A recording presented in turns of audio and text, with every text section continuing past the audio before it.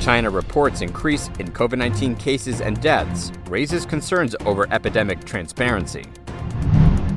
Taiwan's Wan'an air raid drill prepares public shelters in case of a CCP military attack. Controversial Jinan University delegation on international student allowance sparks outrage. German cabinet passes China strategy.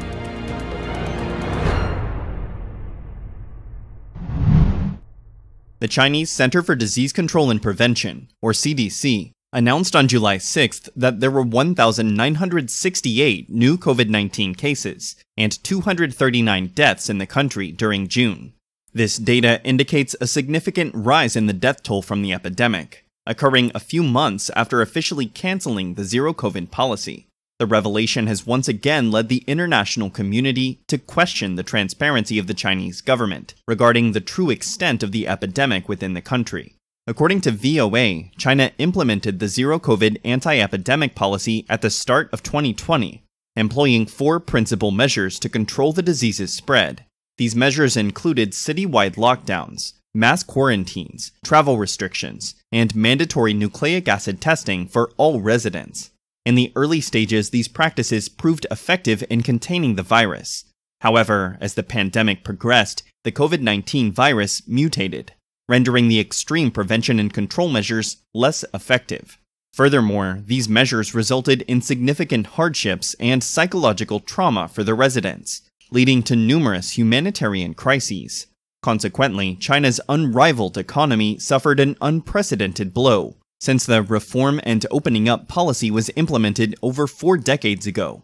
The consequences of this economic setback have yet to be fully recognized. Without any prior preparation, the Beijing government abruptly lifted the epidemic prevention and control measures under the flexible zero-COVID policy at the end of last year, resulting in 10 deaths in less than 2 months. The impact of the virus has been substantial, with over 1 billion Chinese citizens reportedly infected, and a noticeable increase in the death toll. However, due to stringent conditions set by Chinese authorities for counting deaths, the official figures have significantly underrepresented the extent of the epidemic within the country. Globally, the World Health Organization, or WHO, has reported over 761 million confirmed cases and more than 6.8 million deaths as of March 26, 2023. Notably, this data does not include information from China. Earlier this year, RFI quoted WHO Secretary General Tedros Ghebreyesus, stating that by mid-January this year, deaths worldwide had reached nearly 40,000, with more than half of those deaths occurring in China. The actual death toll within the country is believed to be significantly higher.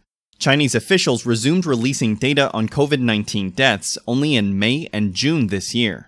On July 6th, the Chinese CDC reported 1,968 new severe cases and 239 deaths in June.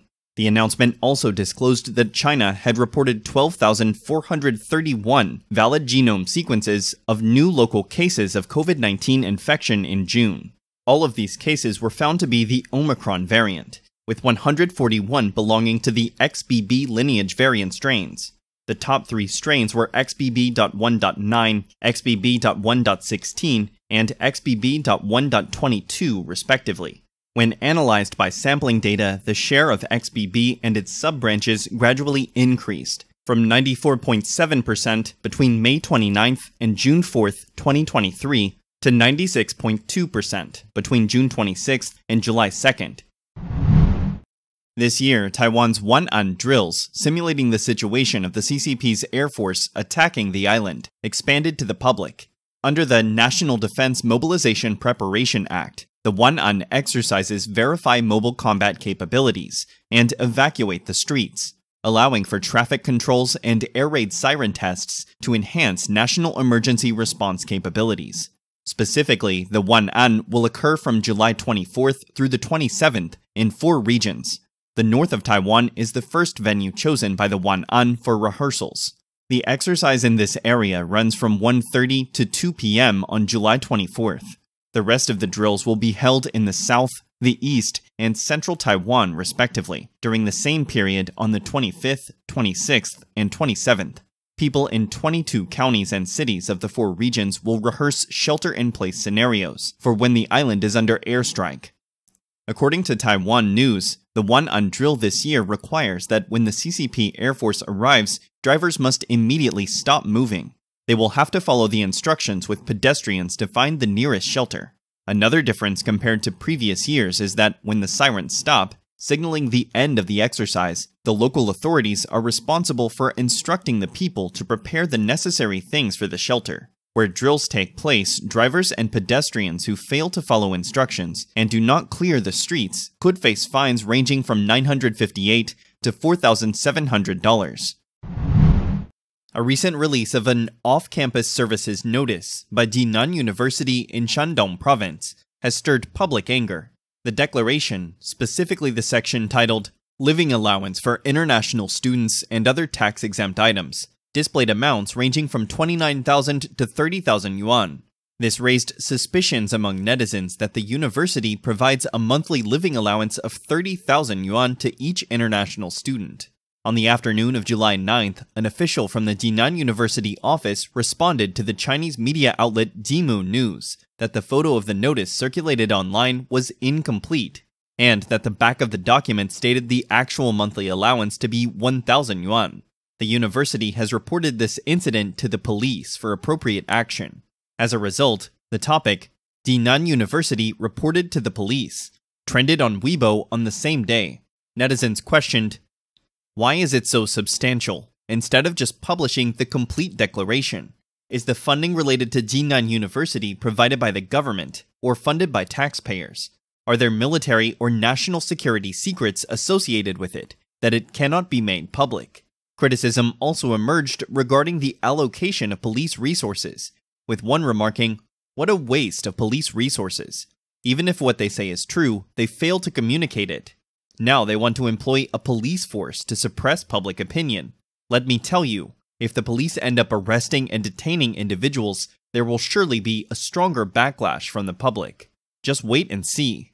Detailed information would have been more credible, but they left it vague and unaddressed, intentionally escalating the situation.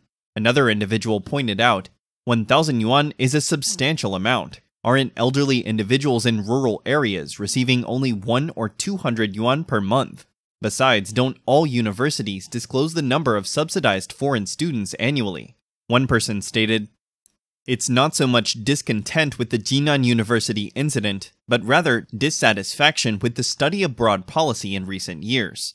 China has been nurturing non-native individuals for decades. In recent years, many international students have come to China, many of whom receive subsidies and invitations. We must carefully consider whether this is profitable in the long run or caters to the pursuit of so-called internationalization by universities." Some netizens expressed their disappointment, noting, "It's embarrassing for the people of Shandong. Last time, Shandong University provided the best dormitories to female students paired with international students, and now they are involved in such an incident." The German cabinet has recently approved its long-awaited China strategy, after months of disagreements within the internal three-way coalition over how much to toughen Germany's stance on Asia's rising power. As reported by Reuters, the release of the passing coincides with a broader Western initiative known as de-risking, which aims to reduce strategic dependencies on an assertive China, amid worries about escalating tensions in the Indo-Pacific region.